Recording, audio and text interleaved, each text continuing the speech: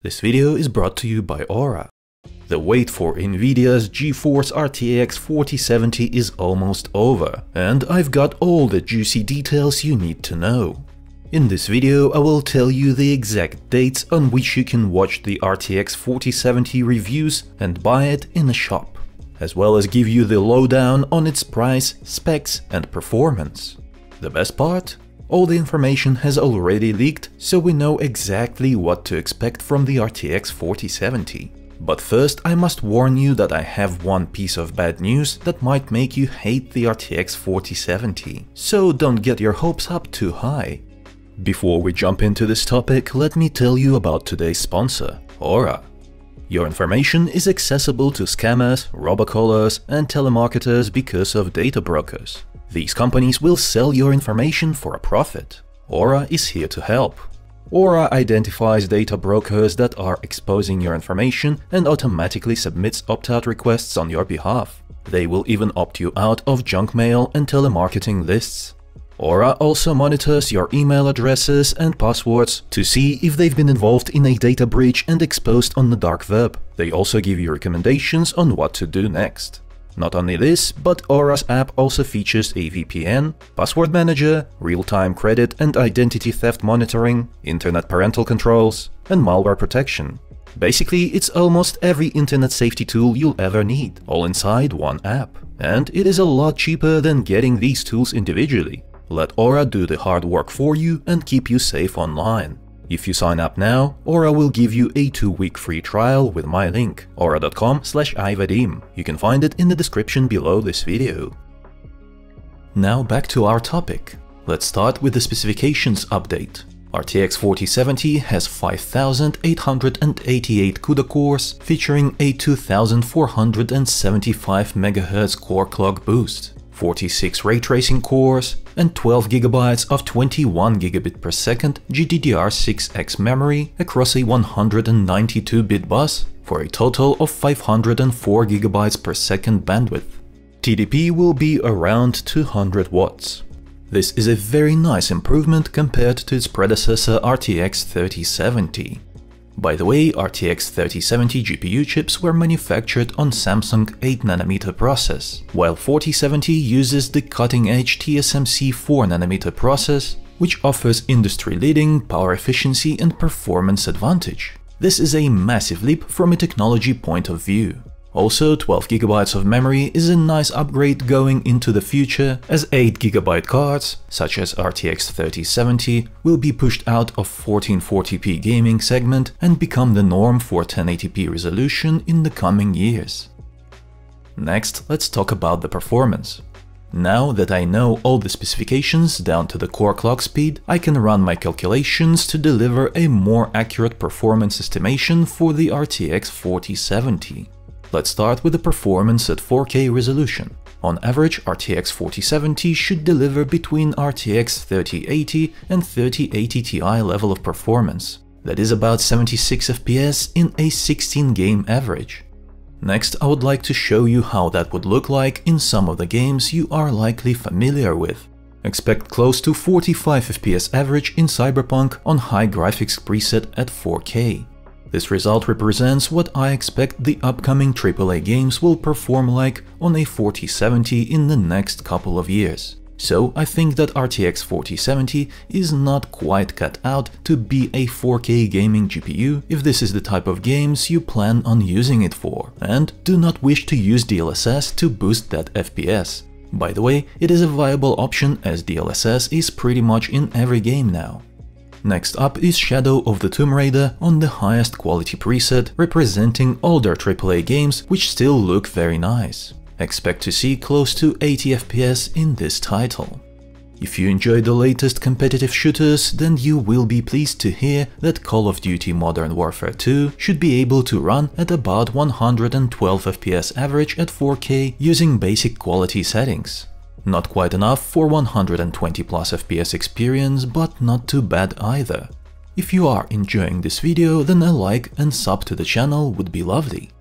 Now let's have a look at what RTX 4070 is expected to be able to do at 1440p resolution.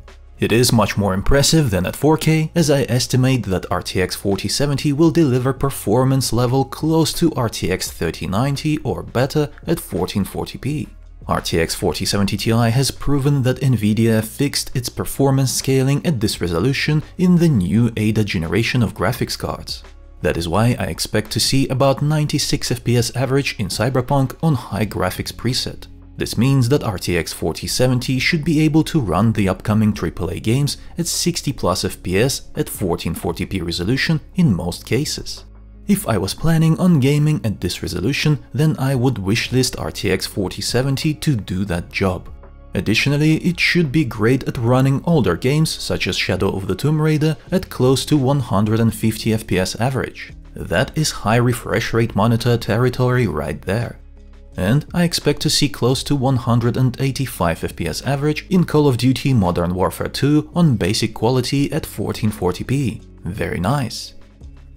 Now let's talk about the release date. NVIDIA has informed its partners that the RTX 4070 will be available on shelves starting April 13th. You will be able to buy it from your local brick-and-mortar or online shop on that day. The reviews for the RTX 4070 will be split into 2 days.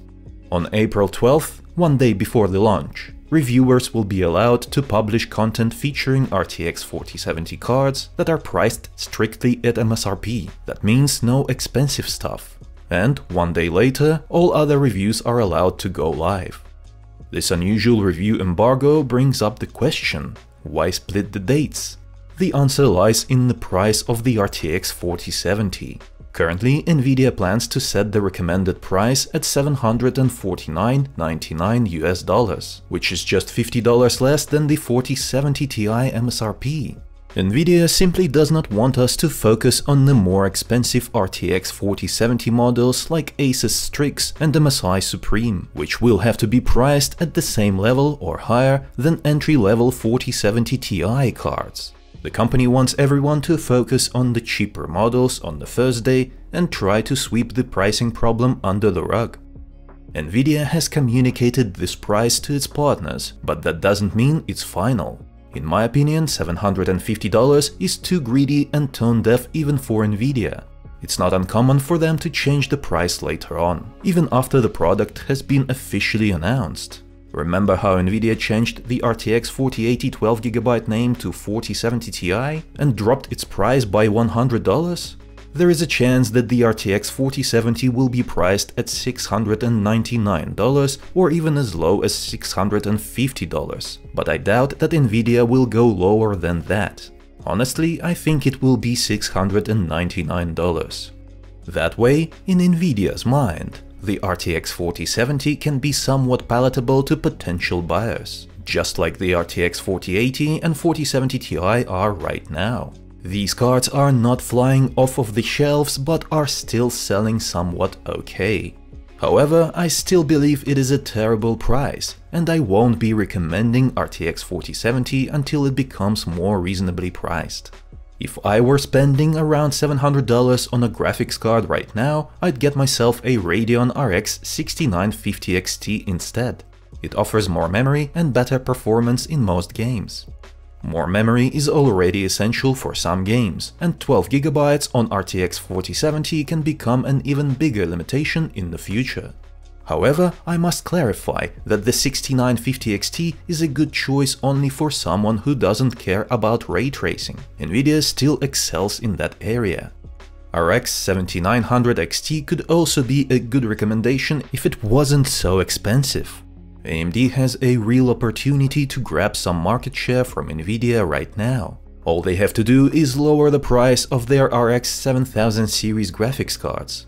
We know that AMD can afford it because RDNA 3 is a more economical design. So please, AMD, stop following NVIDIA's ridiculous pricing trend and give us a good reason to buy your graphics cards. There is no better chance than this to get your GPUs into the hands of more gamers.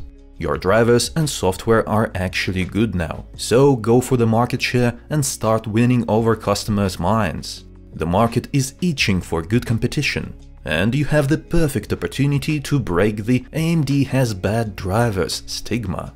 To do that, more people need to have AMD graphics cards in their PCs and have an all-around good experience, including reasonable price. That concludes my message to AMD. However, I have little hope that anything will change for the better anytime soon. As for the RTX 4070, it looks like it will cost around the same as RTX 3080 at launch, while offering slightly better performance and much better power efficiency. Do you think it is enough to make it a graphics card worthy of a recommendation? Let me know in the comments below. Also, tap that like button if you enjoyed this video and subscribe for more. That is the best way to thank me for the work I do here. Thank you for your support. It was I, Vadim. Until next time.